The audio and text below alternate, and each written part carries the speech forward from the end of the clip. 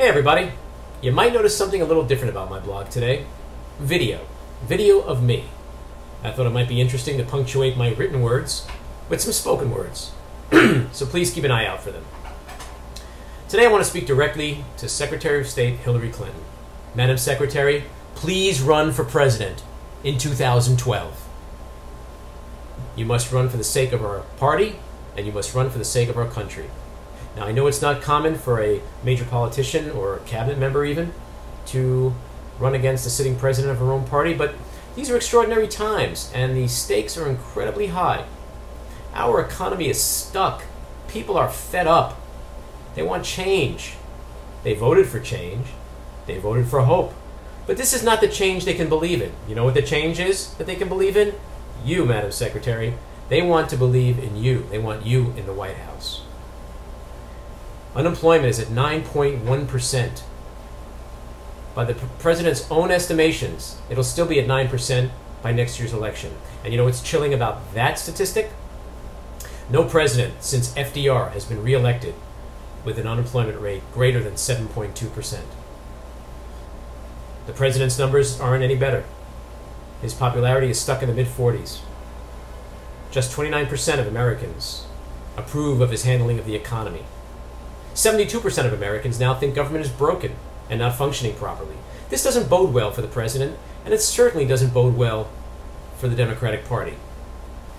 President Obama has squandered so much time and precious political capital trying to appease Republicans, trying in some misguided way to achieve bipartisanship with people who literally hate his guts and who've made it their mission to undermine him at every turn to make him a one-term president. And if he is a one-term president, he's going to lose to a Republican, and that Republican might very well be a Tea Party Republican. Try to imagine President Bachmann. Try to imagine a President Perry. Try to imagine a President Palin. I think you get my point. Which is exactly why you must run for president next year. Don't let America fall into the hands of Perry and Bachmann and Palin. These people will turn the country back 200 years. They will reverse the progress and the advancements made in the areas of healthcare, science, education, the environment, and human and civil rights. This is the crazy party. And you can prevent a member of the crazy party from occupying the White House by running yourself next year.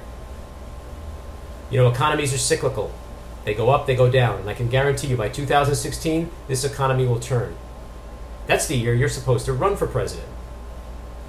But let me tell you this, that'll be too late for you. And here's why. If Obama loses next year and the economy turns by 2016, a Republican incumbent sitting on a strong economy is guaranteed re-election. That means your next shot is 2020, a year in which you'll be 73 years old. Too old to run for president, and certainly too old to want to be president. No, you must run now. Here's the difference between you and President Obama. He has no fight.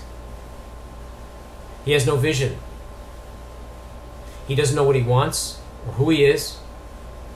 He only knows how to succumb to his enemy, an enemy which you know all too well by spending 8 years in the White House with former President Bill Clinton. You saw what they did to him. You experienced what they did to you when you tried to present your own health care reform bill.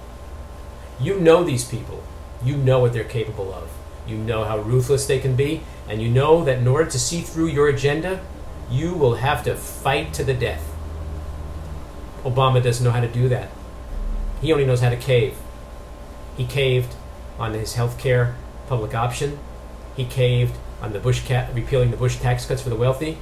He caved on insisting on revenue increases to accompany spending cuts in the recent deficit reduction battle with Congress. He caved on Afghanistan. He caved, most recently, in scheduling his big job speech this week. He's not a fighter. You're a fighter. And you are who Democrats want. You must run, Secretary Clinton. And I guarantee you this. You came so close in 2008. Imagine what the outcome would be with all the millions of Obama supporters who will defect in a nanosecond the minute you announce your candidacy. People who do anything humanly possible to support you, including blogging, fundraising, campaigning in the streets, knocking on doors, operating phone banks. Just say the word, and they're there. They will be Hillary Clinton's army. Secretary Clinton, please run for president. Please. Thank you.